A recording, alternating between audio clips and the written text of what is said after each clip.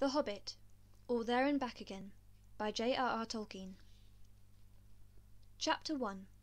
An Unexpected Party. In a hole in the ground there lived a hobbit. Not a nasty, dirty, wet hole filled with the ends of worms and an oozy smell, nor yet a dry, bare, sandy hole with nothing in it to sit down on or to eat.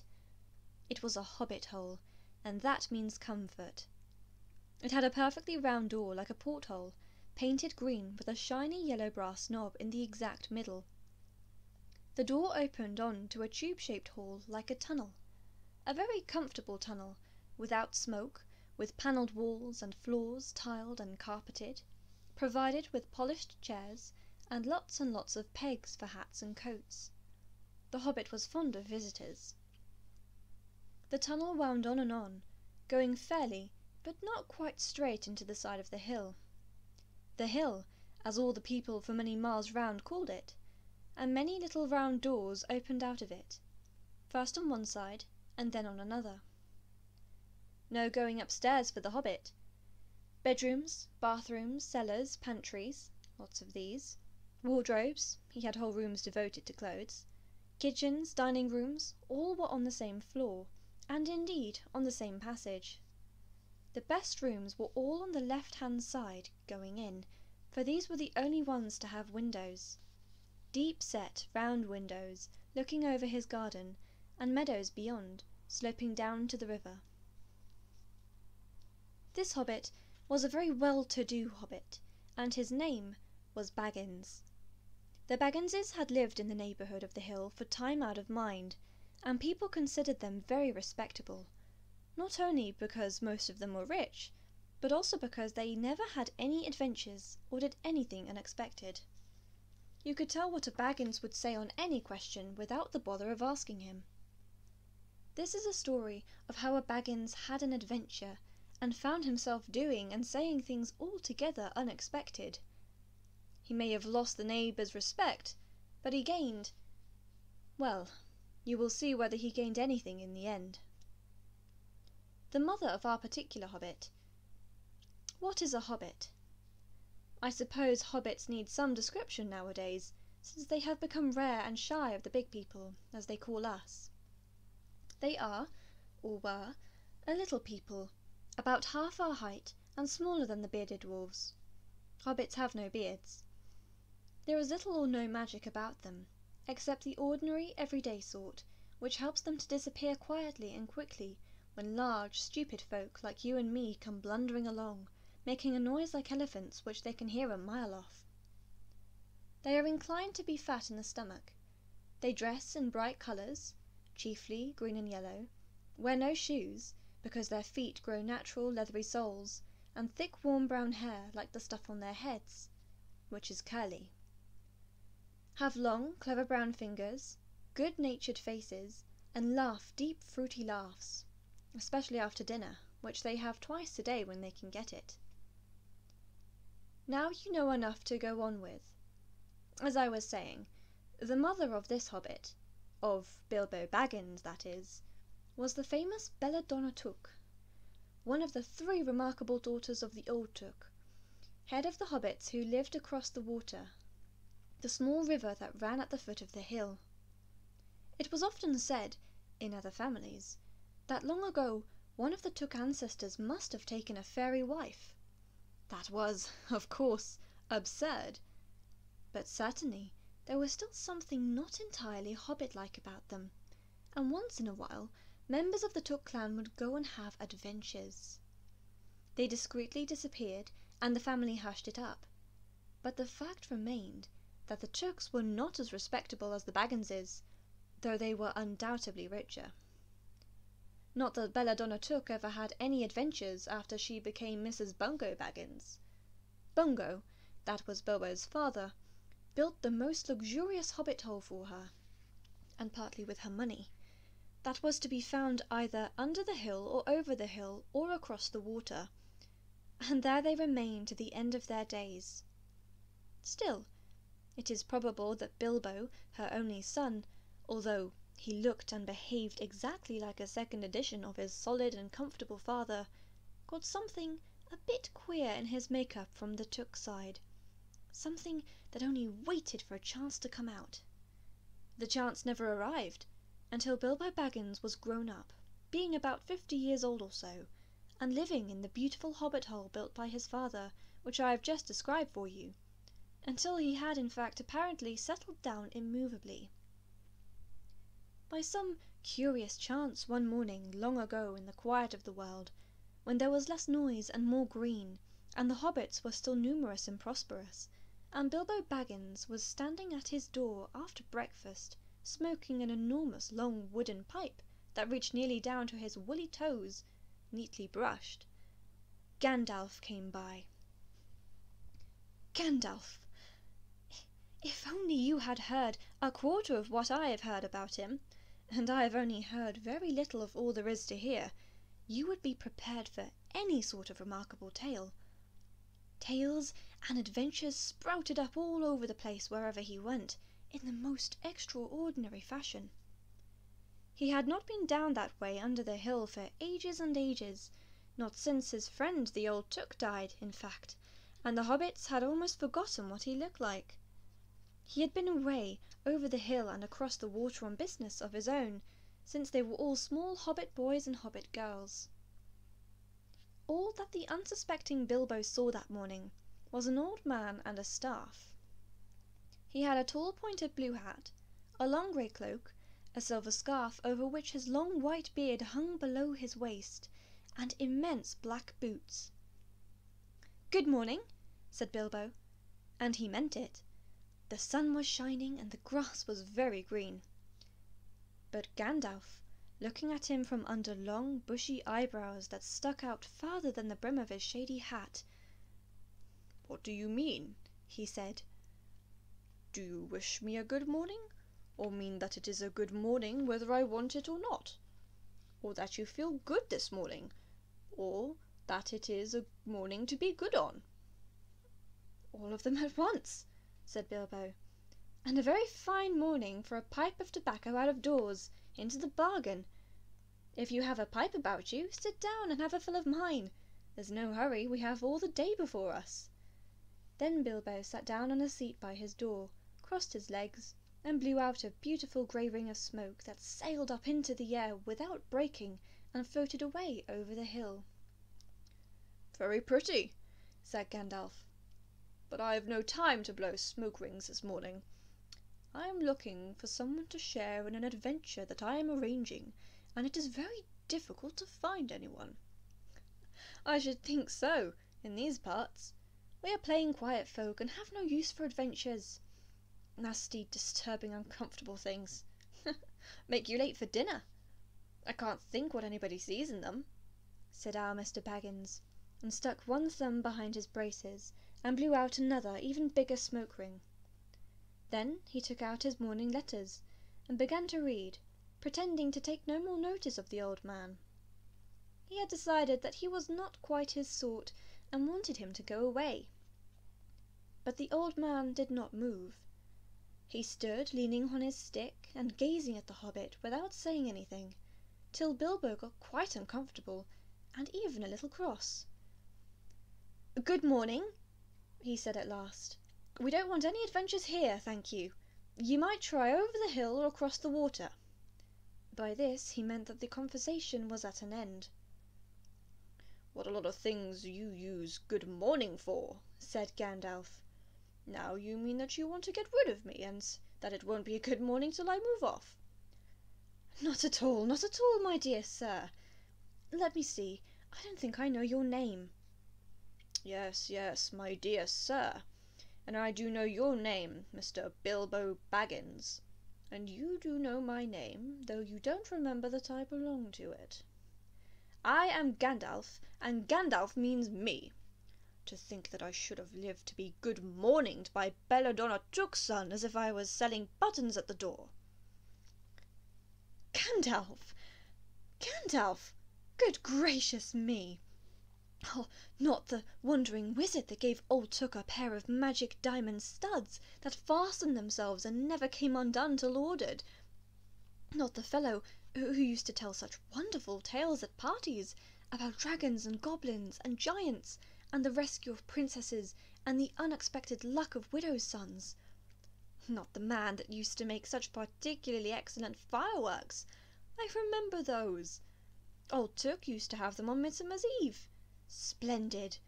They used to go up like great lilies and snapdragons and laburnums of fire and hang in the twilight all evening.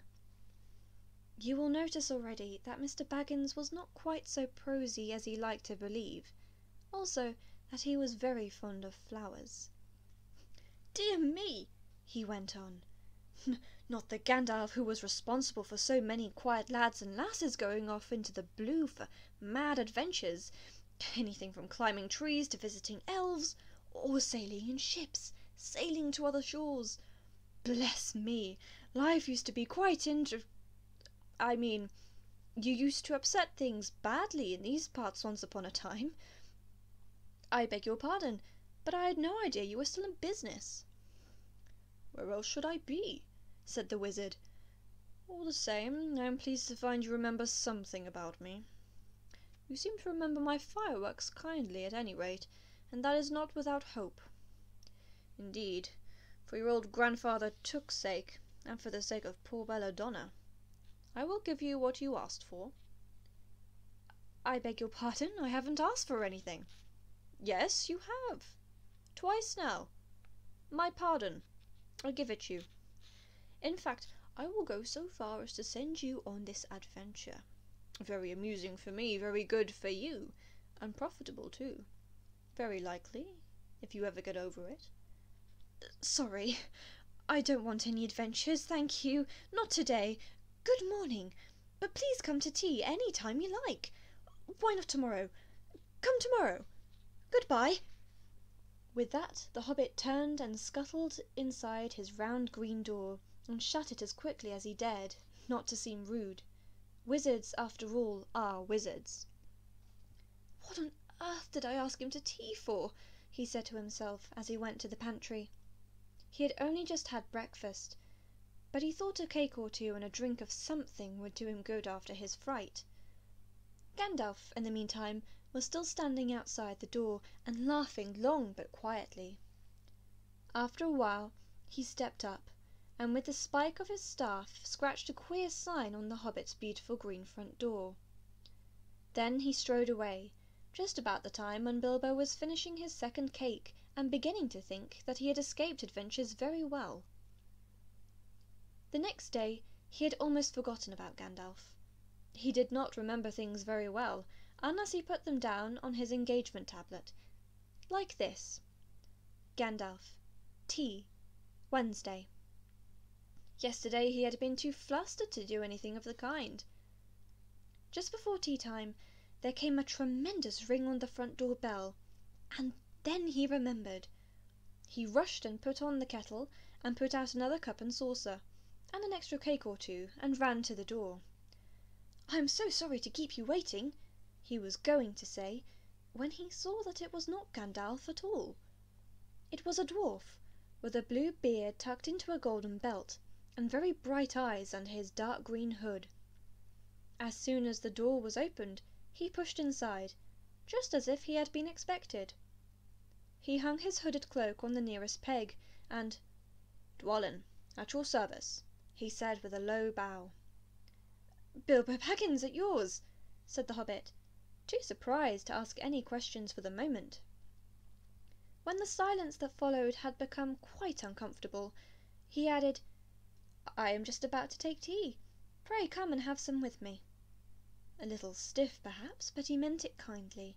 And what would you do if an uninvited dwarf came and hung his things up in your hall without a word of explanation? They had not been at table long. In fact, they had hardly reached the third cake when there came another, even louder ring at the bell. "Excuse me," said the hobbit, and off he went to the door. "So, you've got here at last!"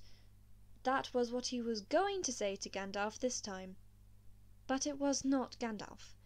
Instead, there was a very old-looking dwarf on the step with a white beard and a scarlet hood, and he, too, hopped inside as soon as the door was open, just as if he had been invited.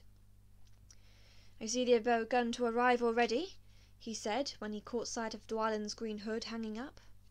He hung his red one next to it, and "Balin, at your service," he said with his hand to his breast. "Thank you," said Bilbo with a gasp. It was not the correct thing to say, but "they have begun to arrive" had flustered him badly. He liked visitors, but he liked to know them before they arrived, and he preferred to ask them himself. He had a horrible thought that the cakes might run short, and then he, as the host, he knew his duty and stuck to it however painful, he might have to go without. "Come along in and have some tea," he managed to say after taking a deep breath. "A little beer would suit me better, if it's all the same to you, my good sir," said Balin with the white beard. "But I don't mind some cake. Seed cake, if you have any." "Lots," Bilbo found himself answering, to his own surprise. And he found himself scuttling off, too, to the cellar, to fill a pint beer mug, and then to the pantry to fetch 2 beautiful round seed cakes which he had baked that afternoon for his after-supper morsel. When he got back, Balin and Dwalin were talking at the table like old friends. As a matter of fact, they were brothers. Bilbo plumped down the beer and the cake in front of them, when loud came a ring at the bell again, and then another ring. Gandalf for certain this time, he thought as he puffed along the passage. But it was not. It was 2 more dwarves, both with blue hoods, silver belts, and yellow beards, and each of them carried a bag of tools and a spade. In they hopped as soon as the door began to open. Bilbo was hardly surprised at all. "What can I do for you, my dwarves?" he said. "Gilly, at your service," said the one. "And Filly," added the other, and they both swept off their blue hoods and bowed. "At yours and your families," replied Bilbo, remembering his manners this time. "Dwalin and Balin here already, I see," said Killy. "Let us join the throng." "Throng," thought Mr. Baggins. "I don't like the sound of that. I really must sit down for a minute and collect my wits, and have a drink." He had only just had a sip, in the corner, while the 4 dwarves sat round the table and talked about mines and gold and troubles with the goblins, and the depredations of dragons, and lots of other things which he did not understand, and did not want to, for they sounded much too adventurous, when, ding-dong-a-ling-dang, his bell rang again, as if some naughty little Hobbit boy was trying to pull the handle off. "Someone at the door," he said, blinking. "Some 4, I should say, by the sound," said Filly. "Besides, we saw them coming up along behind us in the distance." The poor little Hobbit sat down in the hall and put his head in his hands, and wondered what had happened, and what was going to happen, and whether they would all stay to supper. Then the bell rang again, louder than ever, and he had to run to the door. It was not 4 after all, it was 5. Another dwarf had come along while he was wandering in the hall. He had hardly turned the knob before they were all inside, bowing and saying, "At your service," one after another. Dori, Nori, Ori, Oin, and Gloin were their names, and very soon 2 purple hoods, a grey hood, a brown hood, and a white hood were hanging on the pegs, and off they marched with their broad hands stuck in their gold and silver belts to join the others. Already it had almost become a throng.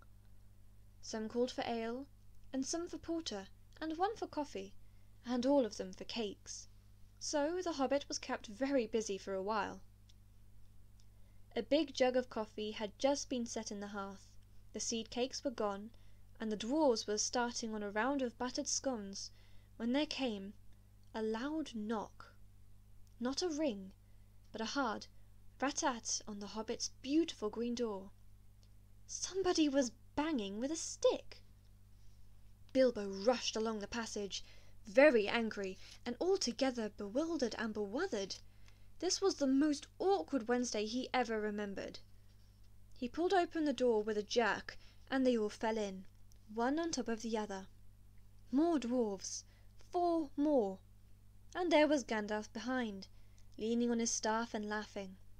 He had made quite a dent on the beautiful door, and had also, by the way, knocked out the secret mark that he had put there the morning before. "Carefully, carefully," he said. "It is not like you, Bilbo, to keep friends waiting on the mat, and then open the door like a pop gun. Let me introduce Beaver, Bofer, Bomber, and especially Thorin." "At your service," said Beaver, Bofer, and Bomber, standing in a row. Then they hung up 2 yellow hoods and a pale green one, and also a sky blue one with a long silver tassel. This last belonged to Thorin, an enormously important dwarf. In fact, no other than the great Thorin Oakenshield himself, who was not at all pleased at falling flat on Bilbo's mat with Beaver, Bofer, and Bomber on top of him. For one thing, Bomber was immensely fat and heavy. Thorin indeed was very haughty, and said nothing about service. But poor Mr. Baggins said he was sorry so many times that at last he grunted, "Pray don't mention it," and stopped frowning. "Now we are all here," said Gandalf, looking at the row of 13 hoods, the best detachable party hoods, and his own hat hanging on the pegs. "Quite a merry gathering. I hope there is something left for the latecomers to eat and drink. What's that? Tea? No, thank you. A little red wine, I think, for me." "And for me," said Thorin. "And raspberry jam and apple tart," said Beaver. "And mince pies and cheese," said Bofer. "And pork pie and salad," said Bomber. "And more cakes and ale and coffee, if you don't mind," called the other dwarves through the door. "Put on a few eggs, as a good fellow," Gandalf called after him as the hobbits stumped off to the pantries. "And just bring out the cold chicken and pickles." "Seems to know as much about the inside of my larders as I do myself," thought Mr. Baggins, who was feeling positively flummoxed, and was beginning to wonder whether a most wretched adventure had not come right into his house. By the time he had got all the bottles and dishes and knives and forks and glasses and plates and spoons and things piled up on big trays, he was getting very hot and red in the face, and annoyed. "Confusticate and bother these dwarves," he said aloud. "Why don't they come and lend a hand?" Lo and behold, there stood Balin and Dwalin at the door of the kitchen, and Fili and Kili behind them. Before he could say knife, they had whisked the trays and a couple of small tables into the parlour and set out everything afresh. Gandalf sat at the head of the party, with the 13 dwarfs all round, and Bilbo sat on a stool at the fireside, nibbling at a biscuit. His appetite was quite taken away, and trying to look as if this was all perfectly ordinary and not in the least an adventure. The dwarves ate, and talked, and time got on. At last they pushed their chairs back, and Bilbo made a move to collect the plates and glasses. "I suppose you will all stay to supper," he said in his politest unpressing tones. "Of course," said Thorin. "And after, we shan't get through the business till late, and we must have some music first. Now to clear up." Thereupon the 12 dwarfs, not Thorin, he was too important and stayed talking to Gandalf, jumped to their feet and made tall piles of all the things. Off they went, not waiting for trays, balancing columns of plates, each with a bottle on the top with one hand, while the hobbit ran after them, almost squeaking with fright. "Please be careful," and "Please don't trouble, I can manage." But the dwarfs only started to sing. Chip the glasses and crack the plates, blunt the knives and bend the forks. That's what Bilbo Baggins hates. Smash the bottles and burn the corks. Cut the cloth and tread on the fat. Pour the milk on the pantry floor. Leave the bones on the bedroom mat. Splash the wine on every door. Dump the crocks in a boiling bowl. Pound them up with a thumping pole. And when you've finished, if any are whole, send them down the hall to roll. That's what Bilbo Baggins hates. So carefully, carefully with the plates. And of course, they did none of these dreadful things, and everything was cleaned and put away safe as quick as lightning, while the hobbit was turning round and round in the middle of the kitchen trying to see what they were doing. When they went back and found Thorin with his feet on the fender smoking a pipe, he was blowing the most enormous smoke rings, and wherever he told one to go, it went, up the chimney, or behind the clock on the mantelpiece, or under the table, or round and round the ceiling, but wherever it went it was not quick enough to escape Gandalf. Pop! He sent a smaller smoke ring from his short clay pipe straight through each one of Thorin's. Then Gandalf's smoke ring would go green and come back to hover over the wizard's head. He had a cloud of them around him already, and in the dim light it made him look strange and sorcerous. Bilbo stood still and watched. He loved smoke rings, and then he blushed to think about how proud he had been yesterday morning of the smoke rings he had sent up over the wind over the hill. "Now for some music," said Thorin. "Bring out the instruments." Killy and Filly rushed for their bags and brought back little fiddles. Dori, Nori, and Ori brought out flutes from somewhere inside their coats. Bommer produced a drum from the hall. Beaver and Bofur went out too, and came back with clarinets they had left along the walking sticks. Dwalin and Balin said, "Excuse me, I left mine in the porch." "Just bring mine in with you," said Thorin. They came back with viols as big as themselves, and with Thorin's harp wrapped in a green cloth. It was a beautiful golden harp, and when Thorin struck it, the music began all at once, so sudden and sweet that Bilbo forgot everything else and was swept away into dark lands under strange moons, far over the water and very far from his hobbit hole under the hill. The dark came into the room from the little window that opened in the side of the hill. The firelight flickered. It was April, and still they played on, while the shadow of Gandalf's beard wagged against the wall. The dark filled all the room, and the fire died down, and the shadows were lost, and still they played on. And suddenly, first one, and then another began to sing as they played, deep-throated singing of the dwarves in the deep places of their ancient homes. And this is like a fragment of their song, if it can be like their song without the music. Far over the misty mountains cold, to dungeons deep and caverns old, we must away ere break of day, to seek the pale enchanted gold. The dwarves of yore made mighty spells, while hammers fell like ringing bells, in places deep where dark things sleep, in hollow halls beneath the fells. For ancient king and elvish lord, there many a gleaming golden hoard, they shaped and wrought, and light they caught, to hide in gems on hilt of sword. On silver necklaces they strung the flowering stars, on crowns they hung the dragon fire, in twisted wire they meshed the light of moon and sun. Far over the misty mountains cold, to dungeons deep and caverns old, we must away ere break of day, to claim our long-forgotten gold. Goblets they carved there for themselves, and harps of gold where no man delves. There lay they long, and many a song was sung unheard by men or elves. The pines were roaring on the height, the winds were moaning in the night. The fire was red, it flaming spread, the trees like torches blazed with light. The bells were ringing in the dale, and men looked up with faces pale. The dragon's ire, more fierce than fire, laid low their towers and houses frail. The mountains smoked beneath the moon, the dwarves they heard the tramp of doom. They fled their hall, to dying fall, beneath his feet, beneath the moon.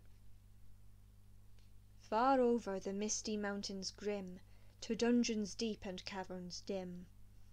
We must away ere break of day, to win our harps and gold from him." As they sang, the hobbit felt the love of beautiful things made by hands and by cunning and by magic moving through him, a fierce and a jealous love, the desire of the hearts of dwarves. Then something tookish woke up inside him, and he wished to go and see the great mountains, and hear the pine trees and the waterfalls, and explore the caves, and wear a sword instead of a walking stick. He looked out of the window. The stars were out in the dark sky above the trees. He thought of the jewels of the dwarves shining in dark caverns. Suddenly, in the wood beyond the water, a flame leapt up, probably somebody lighting a wood fire, and he thought of plundering dragons settling on his quiet hill and kindling it all to flames.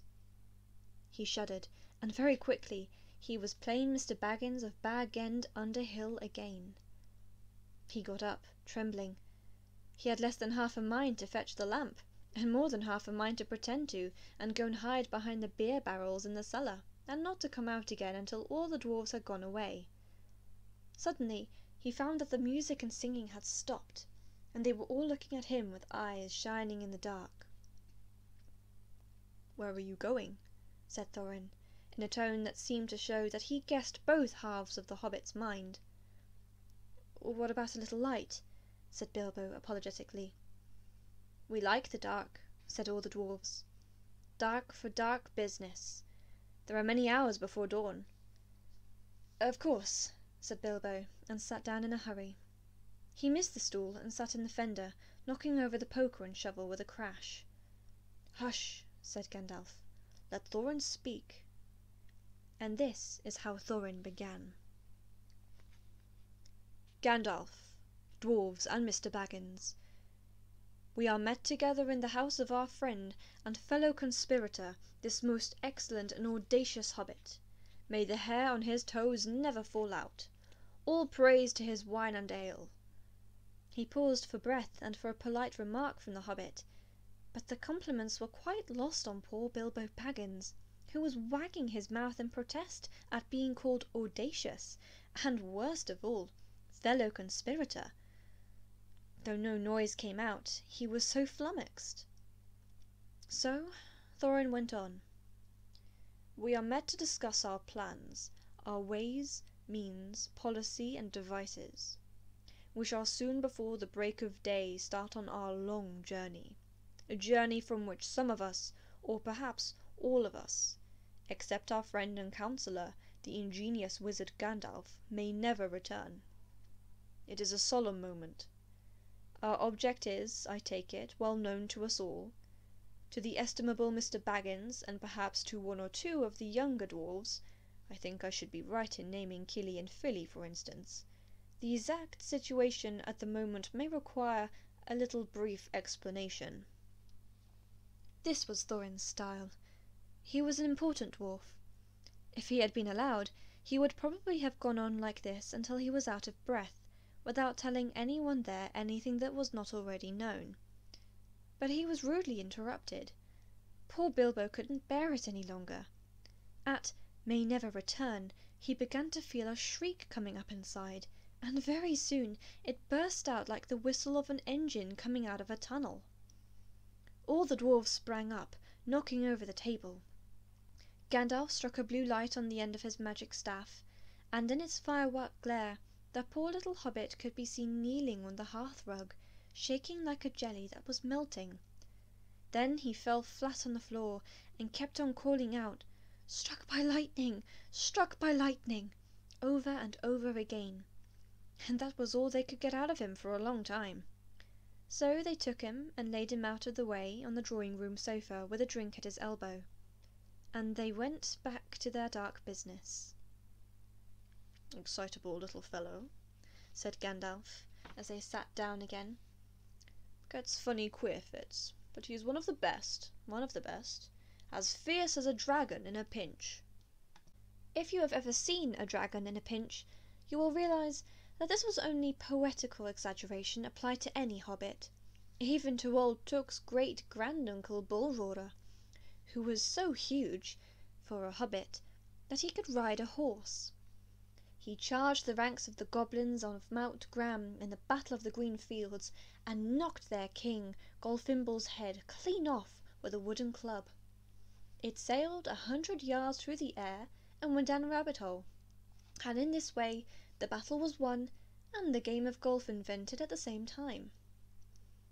In the meanwhile, however, Bullroarer's gentler descendant was reviving in the drawing-room. After a while, and a drink, he crept nervously to the door of the parlour. This is what he heard, Gloin speaking, or some snort more or less like that. "Will he do you think? It's all very well for Gandalf to talk about this hobbit being fierce, but one shriek like that in a moment of excitement would be enough to wake the dragon and all its relatives, and kill the lot of us." It sounded more like fright than excitement. In fact, if it had not been for the sign on the door, I should have been sure that we come to the wrong house. As soon as I clapped eyes on the little fellow bobbing and puffing on the mat, I had my doubts. He looks more like a grocer than a burglar. Then Mr. Baggins turned the handle and went in. The Took side had won. He suddenly felt he would go without bed and breakfast to be thought fierce. As for little fellow bobbing on the mat, it almost made him really fierce. Many a time afterwards the Baggins part regretted what he did now, and he said to himself, "Bilbo, you are a fool. You walked right in and put your foot in it." "Pardon me," he said, "if I've overheard words that you were saying. I don't pretend to understand what you are all talking about, or your reference to burglars, but I think I am right in believing," this is what he called being on his dignity, "that you think I am no good. I will show you. I have no signs on my door. It was painted a week ago, and I am quite sure you have come to the wrong house. As soon as I saw your funny faces on the doorstep, I had my doubts. But treat it as if it was the right one. Tell me what you want done, and I will try it. If I have to walk from here to the east of East, and fight the wild werewolves of the last desert.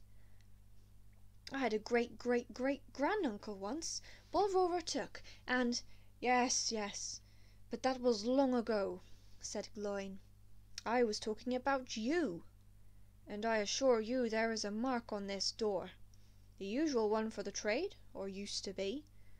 Burglar wants a good job, plenty of excitement and reasonable reward. That's how it's usually read. You can say expert treasure hunter instead of burglar if you like. Some of them do. It's all the same to us. Gandalf told us there was a man of the sort in these parts looking for a job at once, and that he had arranged for a meeting here this Wednesday tea-time." "Of course there is a mark," said Gandalf. "I put it there myself, for very good reasons. You asked me to find the 14th man for your expedition, and I chose Mr. Baggins. Just let anyone say I chose the wrong man or the wrong house, and you can stop at 13 and have all the bad luck you like, or go back to digging coal."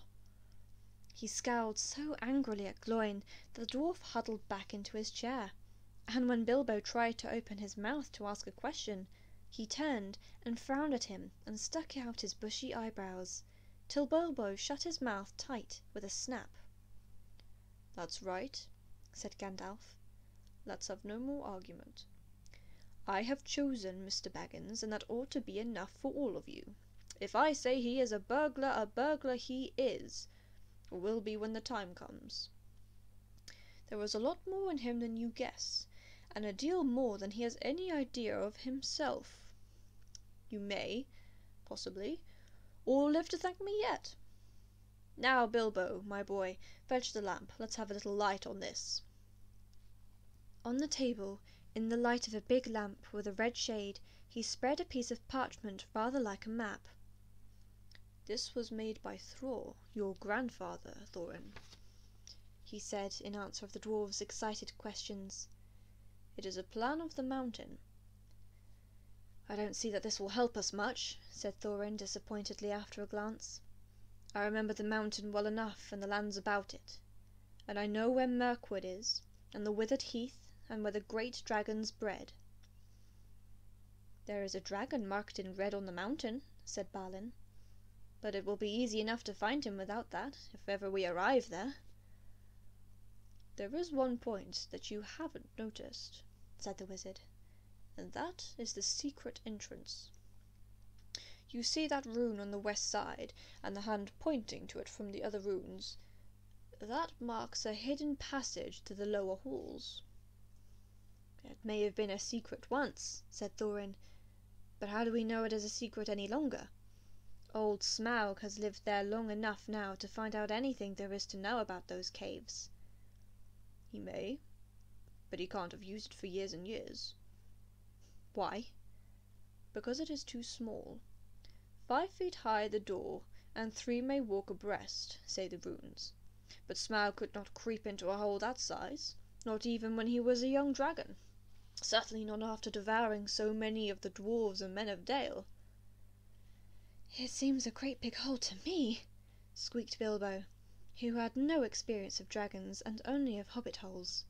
He was getting excited and interested again, so that he forgot to keep his mouth shut. He loved maps, and in his hall there hung a large one of the country round, with all his favourite walks marked on it in red ink. "How could such a large door be kept secret from everybody outside, apart from the dragon?"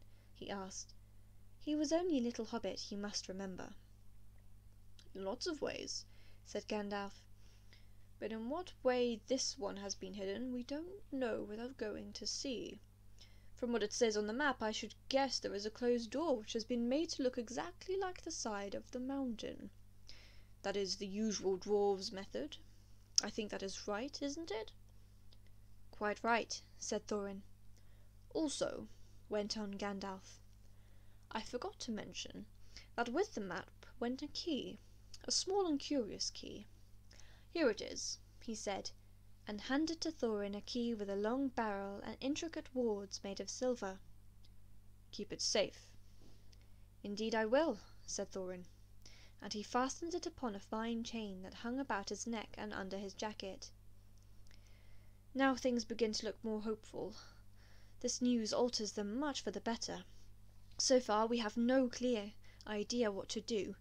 We thought of going east, as quiet and careful as we could, as far as the Long Lake. After that the trouble would begin." "A long time before that, if I know anything about the roads east," interrupted Gandalf. "We might go from there up along the river Running," went on Thorin, taking no notice. "And so to the ruins of Dale, the old town in the valley there, under the shadow of the mountain. But we none of us like the idea of the front gate. The river runs right out of it through the great cliff at the south of the mountain, and out of it comes the dragon too. Far too often, unless he has changed his habits." "That would be no good," said the wizard. "Not without a mighty warrior, even a hero. I tried to find one, but warriors are busy fighting one another in distant lands, and in this neighborhood heroes are scarce, or simply not to be found. Swords in these parts are mostly blunt, and axes are used for trees, and shields as cradles or dish covers, and dragons are comfortably far off, and therefore legendary. That is why I settled on burglary, especially when I remembered the existence of a side door. And here is our little Bilbo Baggins, the burglar, the chosen and selected burglar. So now let's get on and make some plans." "Very well then," said Thorin. "Supposing the burglar expert gives us some ideas or suggestions." He turned with mock politeness to Bilbo.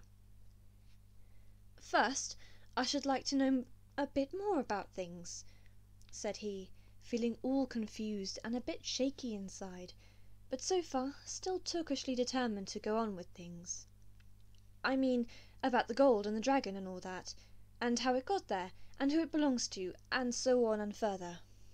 "Bless me," said Thorin, "haven't you got a map? And didn't you hear our song? And haven't we been talking about all this for hours? All the same, I should like it plain and clear," said he obstinately, putting on his business manner.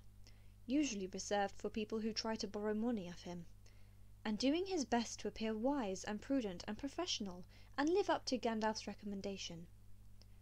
Also, I should like to know about risks, out-of-pocket expenses, time required and remuneration, and so forth. By which he meant, what am I going to get out of it, and am I going to come back alive? "Oh, very well," said Thorin. "Long ago, in my grandfather Thror's time, our family was driven out of the far north, and came back with all their wealth and their tools to this mountain on the map. It had been discovered by my far ancestor, Thrain the Old. But now they mined and they tunnelled and they made huger halls and greater workshops, and in addition I believe they found a good deal of gold and great many jewels too. Anyway, they grew immensely rich and famous, and my grandfather was king under the mountain again, and treated with great reverence by the mortal men who lived to the south, and were gradually spreading up the running river as far as the valley overshadowed by the mountain. They built the merry town of Dale there in those days. Kings used to send for our smiths, and reward even the least skilful most richly. Fathers would beg us to take their sons as apprentices, and pay us handsomely, especially in food supplies, which we never bothered to grow or find for ourselves. Altogether, those were good days for us, and the poorest of us had money to spend and to lend, and leisure to make beautiful things just for the fun of it, not to speak of the most marvellous and magical toys, the like of which is not to be found in the world nowadays. So my grandfather's halls became full of armour and jewels and carvings and cups, and the toy market of Dale was the wonder of the north. Undoubtedly, that was what brought the dragon. Dragons steal gold and jewels, you know, from men and elves and dwarves, wherever they can find them, and they guard their plunder as long as they live, which is practically forever unless they are killed, and never enjoy a brass ring of it. Indeed, they hardly know a good bit of work from a bad, though they usually have a good notion of the current market value, and they can't make a thing for themselves, not even mend a little loose scale of their armour. There were lots of dragons in the north in those days, and gold was probably getting scarce up there, with the dwarves flying south or getting killed, and all the general waste and destruction that dragons make going from bad to worse.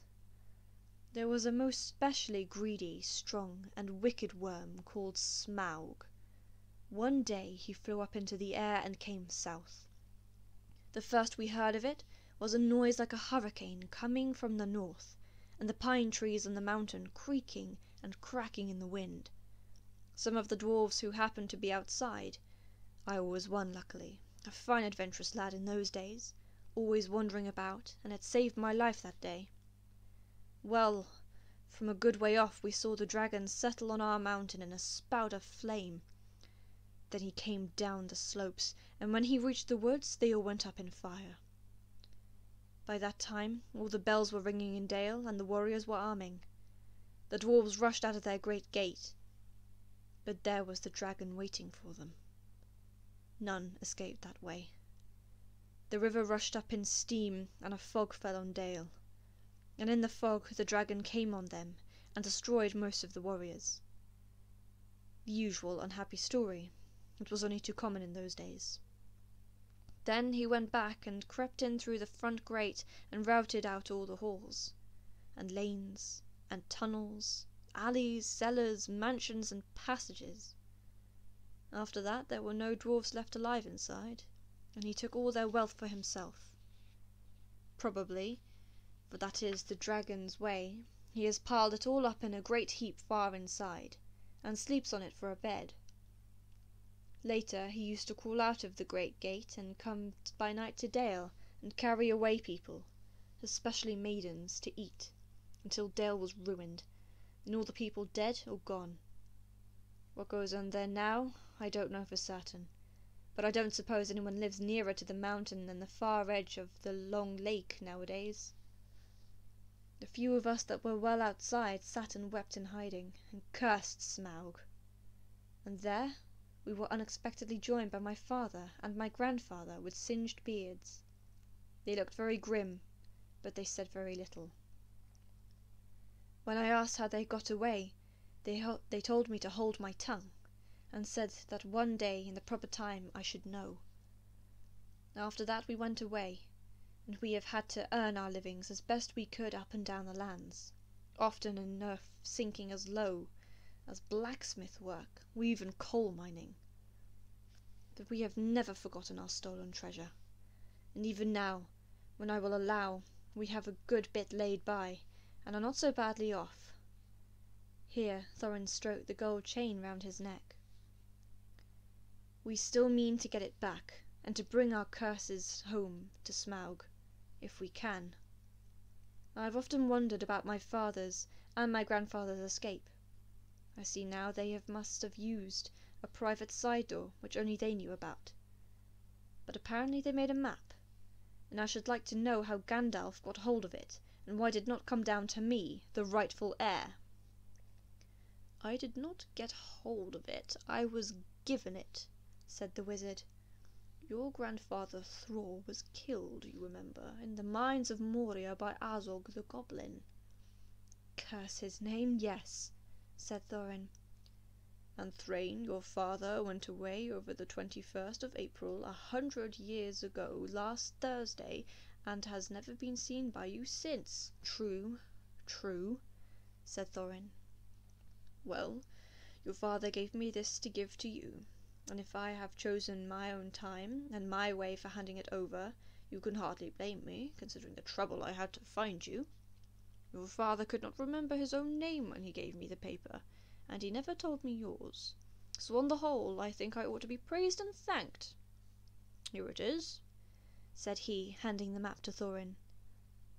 I don't understand, said Thorin, and Bilbo felt he would have liked to say the same. The explanation did not seem to explain. Your grandfather, said the wizard slowly and grimly, gave the map to his son for safety before he went to the mines of Moria.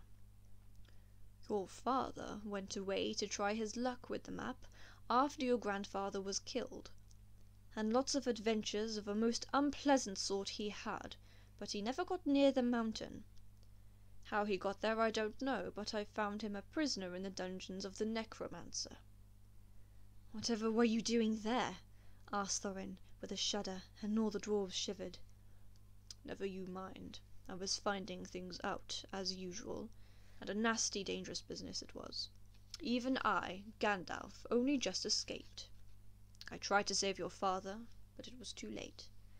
He was witless and wandering, and had forgotten almost everything except the map and the key. We have long ago paid the goblins of Moria, said Thorin. We must give a thought to the necromancer. Don't be absurd. He is an enemy far beyond the powers of all dwarves put together. If they could all be collected again from the four corners of the world. The one thing your father wished was for his son to read the map and use the key. The dragon and the mountain are more than big enough tasks for you. Hear, hear, said Bilbo, and accidentally said it aloud. Hear what? They all said, turning suddenly towards him, and he was so flustered that he answered, Hear what I have to say. What's that? They asked. Well, I should say that you ought to go east and have a look round. After all, there is the side door, and dragons must sleep sometimes, I suppose. If you sit on the doorstep long enough, I dare say you will think of something. And, well, don't you know, I think we have talked long enough for one night, if you see what I mean. What about bed, and an early start and all that? I will give you a good breakfast before you go. Before we go, I suppose you mean, said Thorin. Aren't you the burglar? And isn't sitting on the doorstep your job, not to speak of getting inside the door? But I agree about bed and breakfast. I like 6 eggs with my ham, when starting on a journey. Fried, not poached, and mind you don't break 'em. After all the others had ordered their breakfasts without so much as a please, which annoyed Bilbo very much, they all got up. The Hobbit had to find room for all of them, and filled all his spare rooms and made beds on chairs and sofas before he got them all stowed and went to his own little bed, very tired and not altogether happy. One thing he did make his mind up about was not to bother to get up very early and cook everybody else's wretched breakfast. The tookishness was wearing off, and he was not now quite so sure that he was going on any journey in the morning. As he lay in bed, he could hear Thorin still humming to himself in the best bedroom next to him. Far over the misty mountains cold, to dungeons deep and caverns old, we must away ere break of day, to find our long-forgotten gold. Bilbo went to sleep with that in his ears, and it gave him very uncomfortable dreams. It was long after the break of day when he woke up. Far over the misty mountains cold, to dungeons deep and caverns old, we must away ere break of day, to seek the pale enchanted gold.